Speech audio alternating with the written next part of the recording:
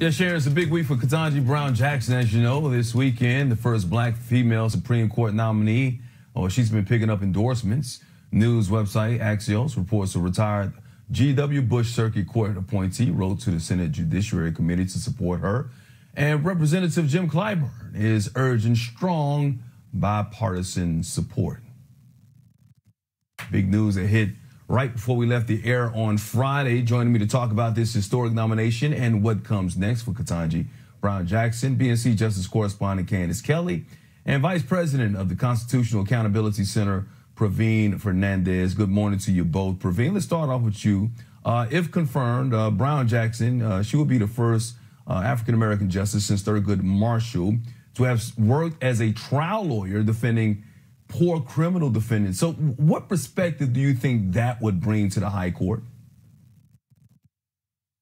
Well, thank you so much for having me. I think it's an immeasurable benefit to have someone of Judge Jackson's background wading through the thorny questions of accountability, law enforcement accountability, equal protection under the law for individuals who come before the court with criminal justice issues before them. I think it will be huge.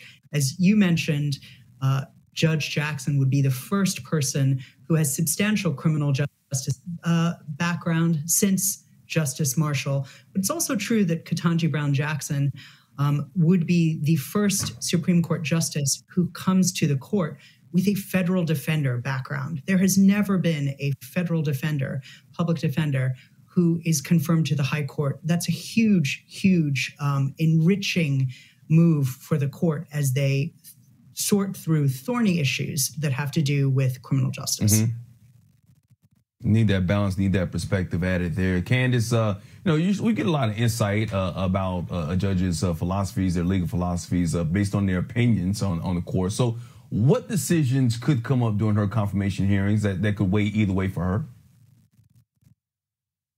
Well, we've been hearing a lot about her decisions in terms of what it means to quickly deport immigrants, for example. She's decided on that. And also defending prisoners' rights. She does have record in terms of talking about prisoners' rights. Though when we look at the trial level that and her experience there are about 500 opinions.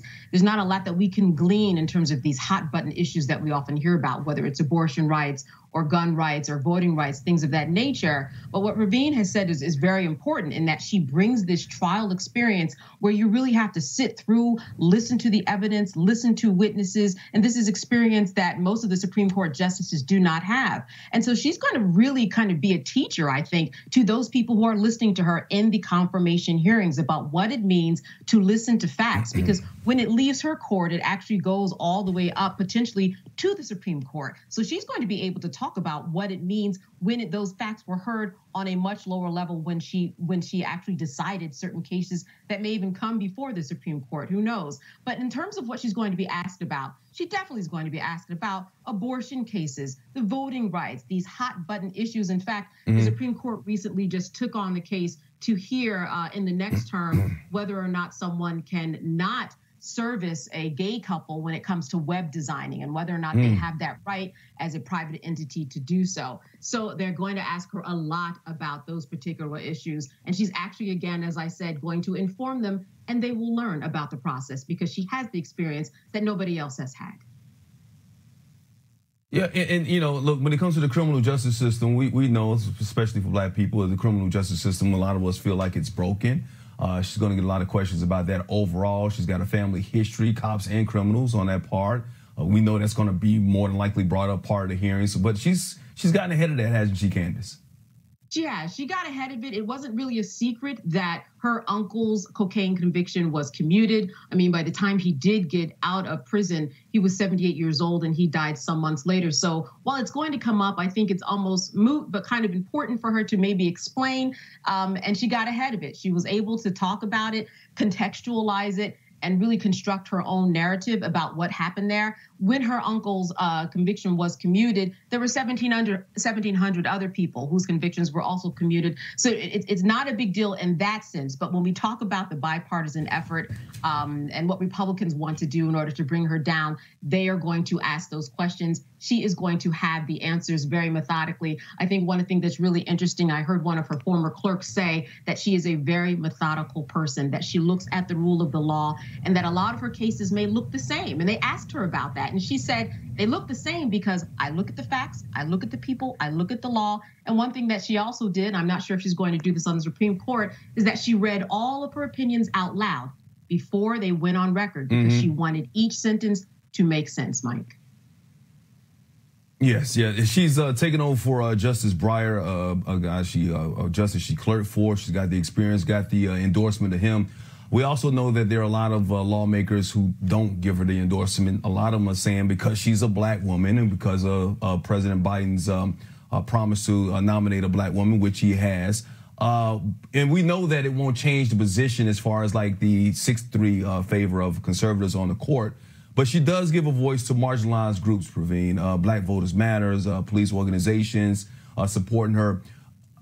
How do you think that's going to help or hurt her during this Senate hearings? Do you think that's going to make it longer or shorter? Well, I'm not sure that it's going to make the length of the hearings longer or shorter. Normally, Supreme Court justices go through Senate Judiciary Committee hearings that are roughly 3 to 4 days that involve pretty standard elements.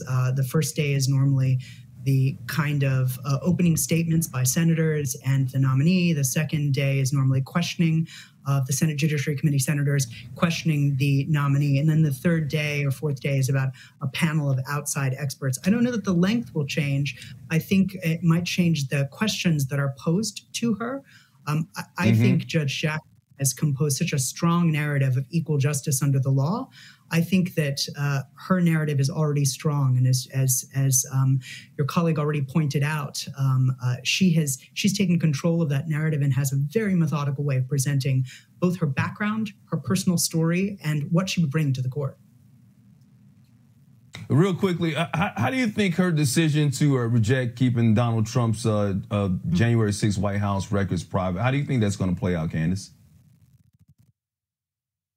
Well, this is going to come up definitely. They're going to ask her, can she make a decision based on lines that are not political? I mean, that's the same question that they've asked any other Supreme Court justice. But this one's going to be particularly an issue and perhaps a hump for her, just in terms of the barrage of questions that they normally try to put on these nominees. But also because it's just a hot button issue right now. It's something that's going on right now during the time that she's being confirmed. So that's going to be a sticker point. But it's something that, once again, with her methodical way of getting through things and actually explaining the law and how it's applied, which is how she functions, I think it's a hump that she will definitely get over pretty easily. But the questions are coming. Republicans are getting ready for this confirmation.